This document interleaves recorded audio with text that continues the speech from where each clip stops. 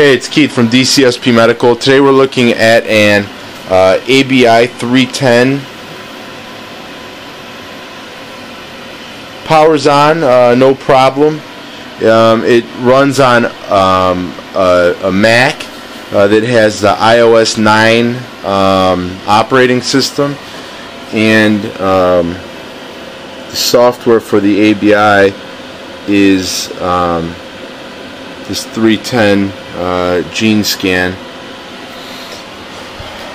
It was in working condition. I'm told that when it was brought out of service.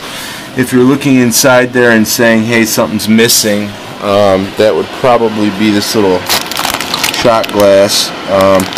We pulled it out just for safe moving during transportation.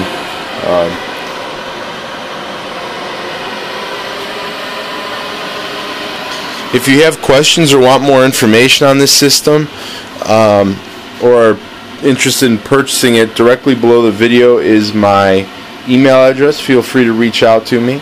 Also, feel free to subscribe to our channel. Whenever we bring in new equipment, we take video of it and post it on our channel. Thanks for watching.